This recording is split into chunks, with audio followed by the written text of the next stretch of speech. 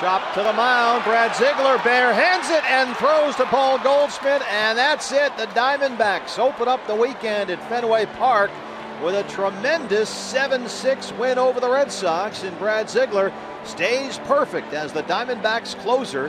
And what a job by this Arizona bullpen.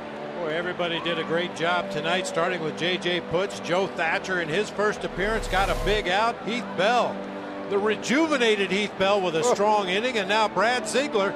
This is why I like him in the closer's role. It's going to take 3 base hits to score a run.